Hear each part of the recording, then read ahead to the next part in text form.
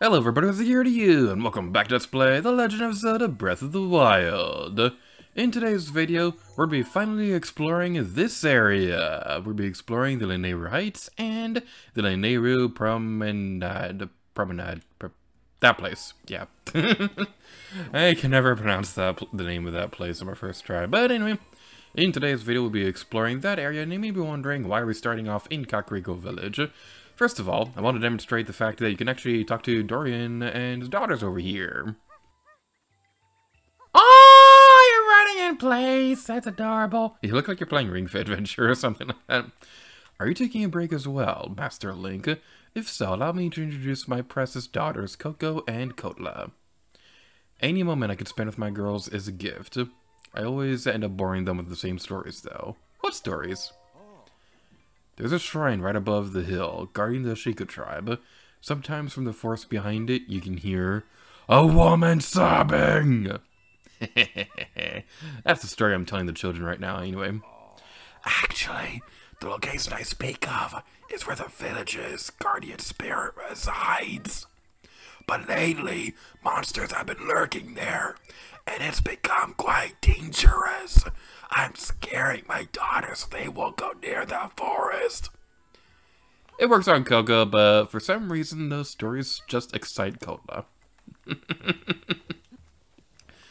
I was one of those kids. I was always told that not to go in this one area because it's all scary and stuff like that, but then I was all like, challenge accepted. I'm not a good influence, but anyway. The reason why I wanted to start off in Kakariko Village in today's episode is because up here by the Great Fairy Fountain is a great starting point for where we'll be going in today's video. So, just a heads up, this video will only contain side quests and things like that. We will not have any story progress whatsoever. So if you're looking for story progress, then you've come to the wrong place. But this is Breath of the Wild, so everybody loves Breath of the Wild. We can see the Great Fairy Fountain right there. If you want to upgrade your stuff, you go ahead and do that. I will not be doing that though, because I don't feel like it. So we'll be going over this way. And if you've seen the Hateno Korok episode, this area may seem familiar to you. We can see one of those block puzzles right there, where you can see a Korok up there already, so that's pretty nice. And hooray, the immersion has been broken. Lanayru Road, West Gate. And right now, we have some branching paths. We could go over this way, but I'm gonna go this way first, right after we talk to this dude over here. About a year ago, I was walking along the road here at night, when I suddenly saw a blinding light in the sky. When my eyes finally adjusted, I found myself looking at a shimmering object floating overhead. I couldn't look away. The next thing I know, I was bathed in light. When I came to, I woke up in bed covered in sweat. What do you think of that? That's what I think of that. At first I thought it was just a bad dream, but the bed I woke up in wasn't my bed. It was a bed full of liquid in an empty room, and when I looked in the corner, there was a weird glowing device. And when I touched the device, I was overwhelmed with the feeling of familiarity. When I came to, I was here. What do you think of that? I already told you, Why, some Hylian champion. Your story ends here, hero boy! Saying hero boy makes me think of Metalface and Xenoblade when he's like, fancy meeting you here, Monado boy. I do not have a weapon equipped. So yeah, let's take care of you. We've already seen these plenty of times before, but there's a side quest in an upcoming video where I need to grab the bow that these guys drop, so I was hoping you to drop that, but you only had the Viscous sickle thing, which we do not need, by the way. I don't want that, so you can go away. And as we continue on over this way, I would just like to let you know that everything we're doing in this video could have been done a long time ago. There was no prerequisites for anything we'll be doing in today's episode.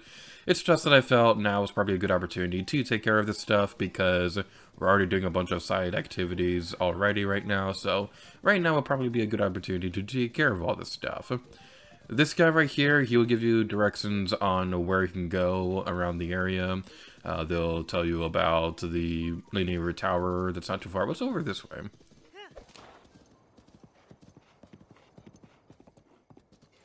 Oh, this is just one of the springs where we can find one of the Koroks. Yay! More immersion breaking. But yeah, we can see the linear tower over there if you want to use that as a reference point for where we currently are located out on the map. And that's pretty fun indeed. But the big thing that I want to explore in this area is going to be located over here.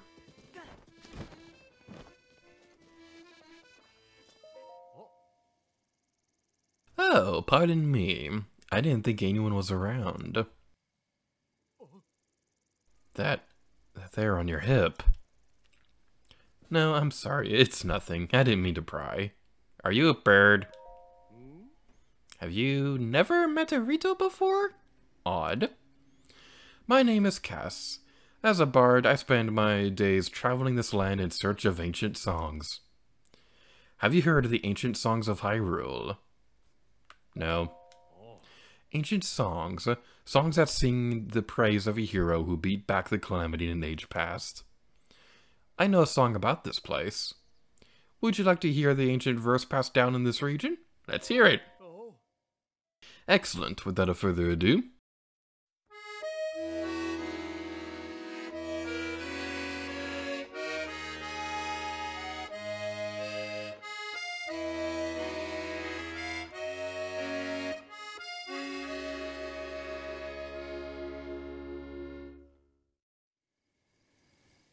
I suppose the lush of green could refer to this place, but what sort of beast wears a crown of bone? That's definitely a secret hiding here, but it's beyond me. May the light illuminate your path. Cass is a fan favorite among Breath of the Wild players, and he certainly deserves it because he's a really cool character. I'm just gonna let you know though, get used to seeing him because he is involved in a lot of shrine quests. I'm honestly surprised it took us this long to even find him. Part of that was intentional though, because there is one point where we can meet him at a certain stable. I don't remember which one off the top of my head. I'll have a caption on screen right now. Caption on screen right now. That is a redundant sentence.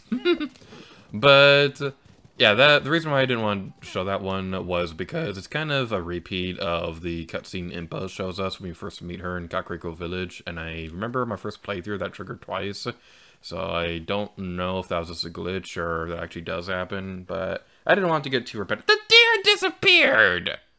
Stupid deer. How dare you. But yeah, whenever you hear the accordion music in the overworld, chances are you'll probably come across Cass around the area, so just look around for him and you'll be able to find him at some point. It might take a moment for me to find, well, there's one right here, but there might take, no, don't you dare disappear, don't you dare disappear, you stupid reindeer! So one thing worth mentioning about the deer in this game is that if one of them gets scared, chances are the ones surrounding them will also start running too. If you're having trouble trying to catch one, what I recommend you do is I recommend you try to lure it towards a corner so they'll have to turn around. That usually works for me, so yay, it worked in this case. Woo! Alright then, so as we go across this area, this is the deer that we were looking for. It has to be one with antlers, so if you try getting another one, it's probably not going to work. And this sunset is just so pretty! This is such a pretty game!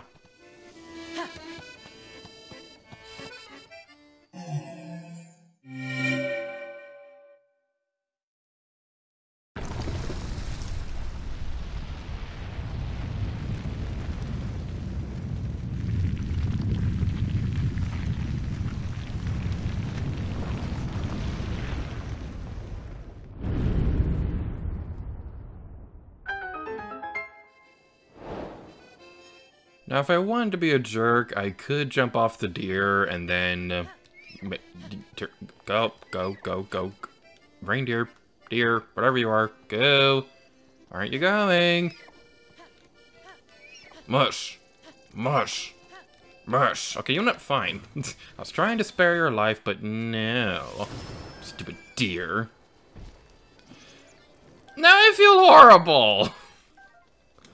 I was about to say that I could be a jerk and just jump off it and then turn it into my dinner, but then I did it anyway, but the reason why I didn't want to was because they sound so sad when they die, and now I feel horrible.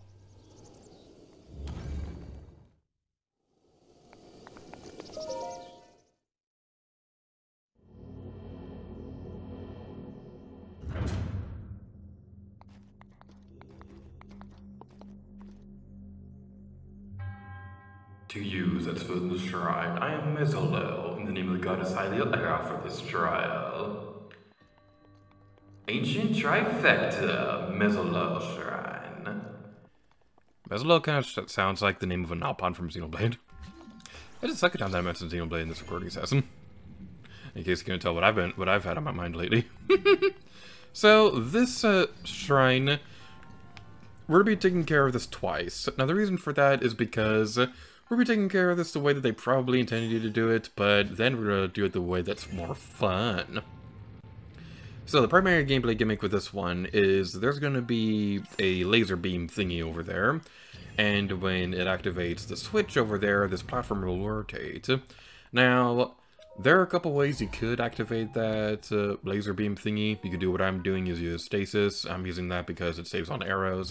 You can also use arrows if you want, or you can use the metal block and use that to kind of block the laser and then move it out of the way to make it trigger again. This is a good strategy too, but remember that... Stupid metal treasure chest. But yeah, remember that magnesis can only go so far. Fine then. That stupid metal treasure chest just does not want to be my friend. It's very rude. But we activated the thing anyway, so who cares? I'll tell you who cares. I cares! Because, thanks to the super handy dandy powers of reloading save files, we can go back in time and do this the fun way. I've been at this for like 10 minutes. I'm really hoping this works. So, use stasis on that, and then what I like to do is I like to do a jumping attack like that to cause some damage, and then after that we'll be able to use one of the remote bombs, and it worked! Finally! It finally worked! My goodness, that trick has been driving me crazy! But I finally got it to work. Now, there is another version of this which can make you go even higher. I'm not good enough to do this, but something really cool is if you do it just right, it is actually possible to leave the ceiling of this place and freely explore outside of the shrine. I'm going to be doing this on my own time, and if I can get it to work, I will have video footage on screen right now. And if it's not in this video, maybe in a future video, I don't know, but I will try to get it to work because it's such an awesome trick, and I know it's possible. I've never been able to do it myself because I'm bad at video games. Immediately after we completed the Mezza Shrine, and certainly not later in the recording session, but I decided to structure the video a little bit differently, we're going to be going over this way now. And I want to be careful because, well, just take a look at what happened on screen. We're going over this way now. Stupid keys are rude. Get away from me.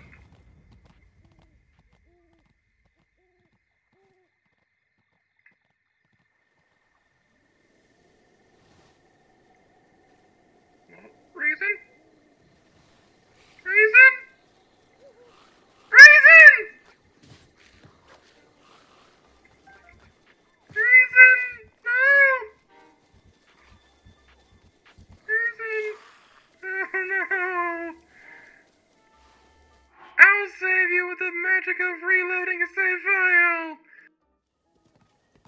Yeah, your horse can actually die. And it is incredibly morbid, and I do not like it at all. Luckily, though, there is a way you can save your horse even after they're gone. We will be going over this a little bit later when it becomes a bit more relevant. But just know, if you lose a horse, it's not the end of the world. First of all, you can find more. And also, if you were really attached to a specific horse, there is a way to get it back. So, we go over this way. We can see the Akala tower off in the distance over there. We can see the bridge. Actually, wait, that's not Akala at all. That's the Zora's domain. gate bridge thing. Zora's Domain's over there. Yeah. That... future Lady Gyarados, can you zoom in on that over there? Because the way that character moved and like suddenly went back in place, that was already really funny. So we'll be going over this way now, and there is one more shrine we'll be taking care of over this way before we head back over to where we were a moment ago. If my stupid pony will go. Pony, come on. Who's a good little pony? Who's a cute little pony? Who's my little pony? That's a TV show.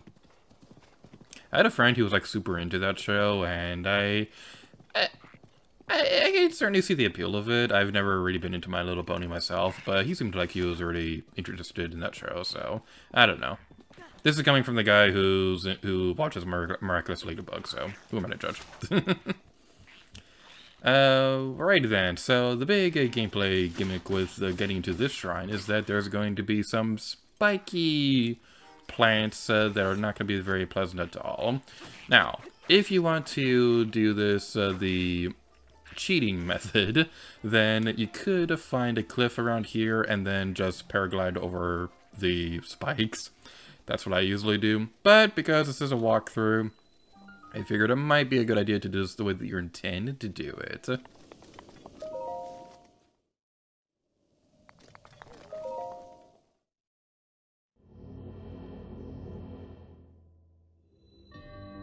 Five Flames, Rucco, Maag Shrine. Now, I was watching a video not too long ago that was describing a way you can do a shortcut in this area. I think I can do it. I don't have the skills to do it though, so I'm gonna try for a little bit. If I can't do it, then we'll just do it the way you're supposed to.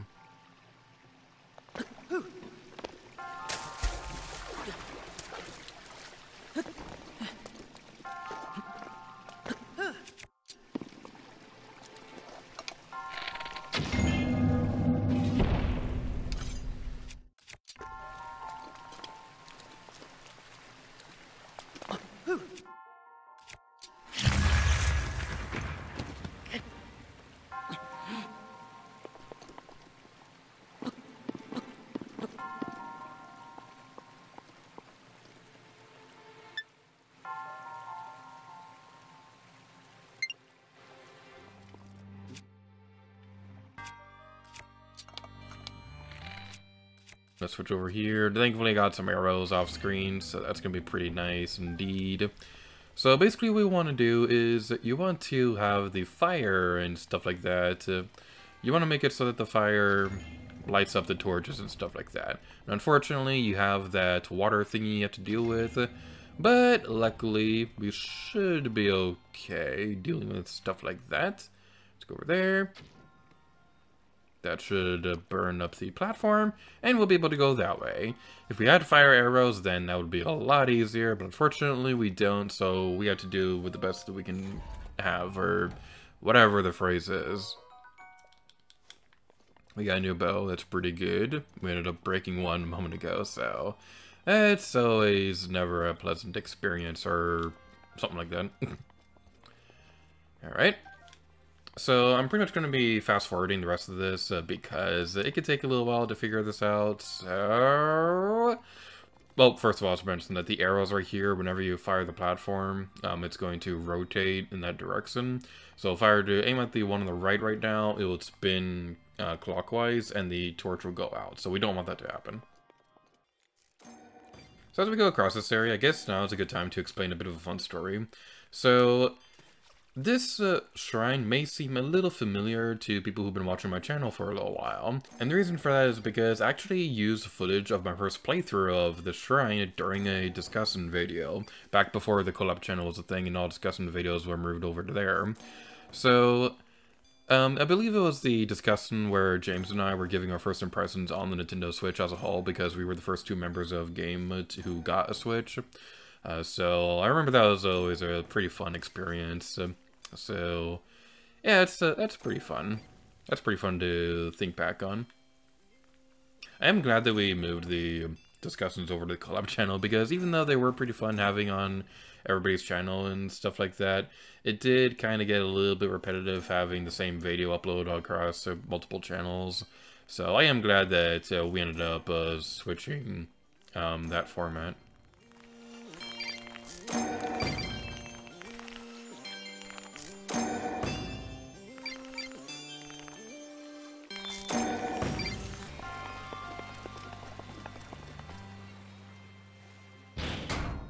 I did the thingy! Yay! I could have done it the cool way the stupid trick would work, but hopefully at some point in the near future, before I go to edit this video, I'm able to get the footage of that. If not, then I'll probably use footage from somebody else's channel, and of course I'll give credit because it's rude not to do that. Yeah, sorry if I got a little bit frustrated right there, but you have to understand, this entire recording session, it's about an hour and a half for just this one video. Ah, boy.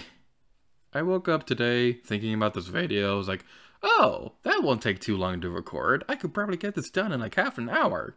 Nope.